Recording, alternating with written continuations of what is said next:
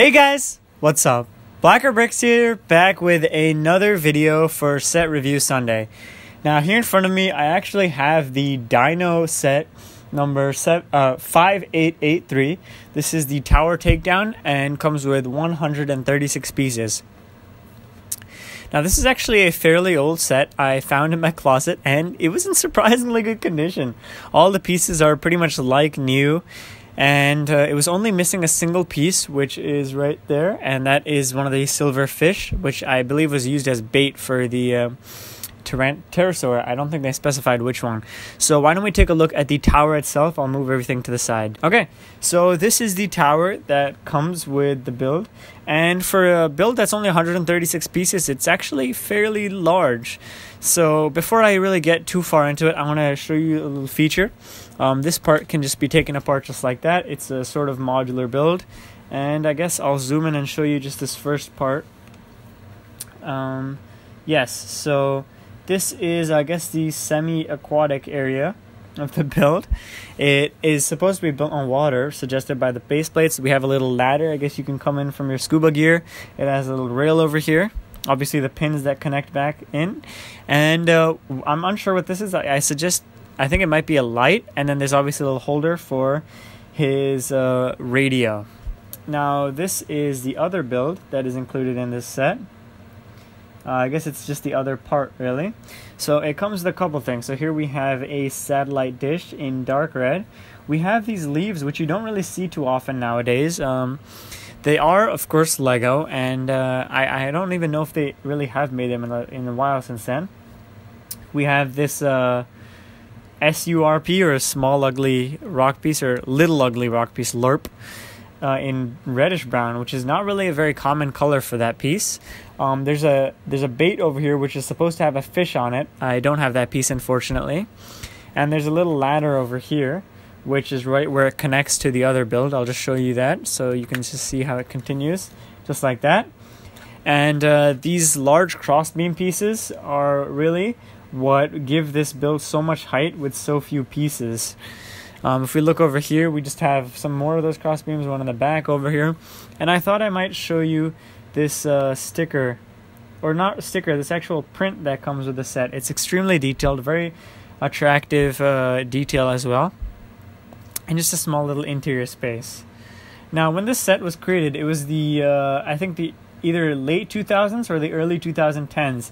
And this is when LEGO had a huge interest in these net pieces. I'm honestly not sure why, but these net pieces just seem to come up in a lot of the sets.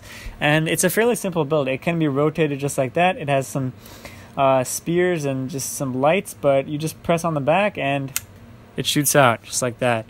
I'm going to unzoom this for just a bit.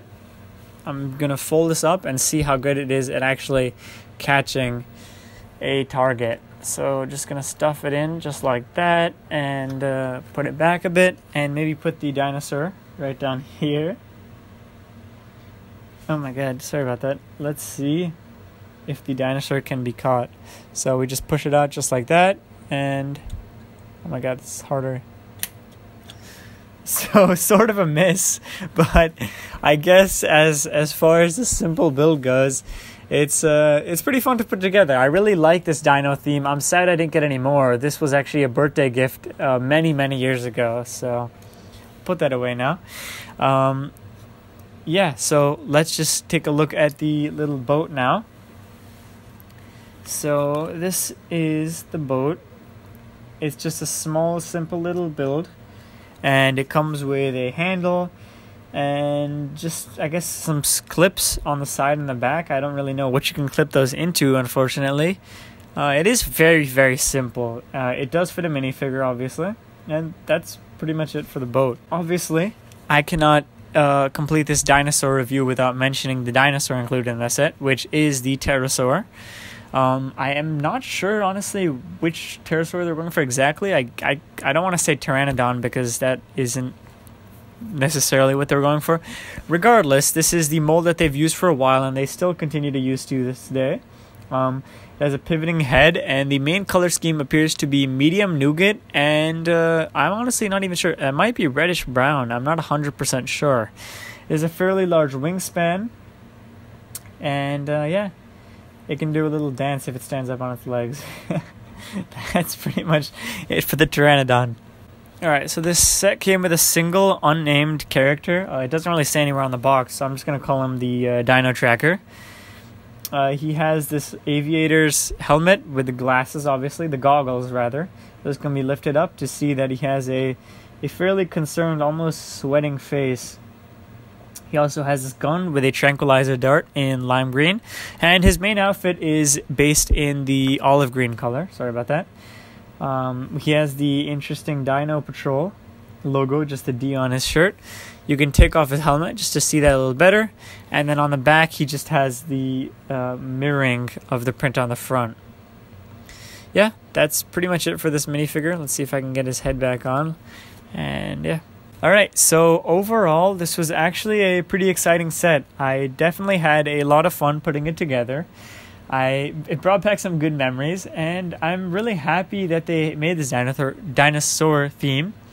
I think it was a good precursor to obviously the Jurassic World, Jurassic Park, all those other sets that they made in the future.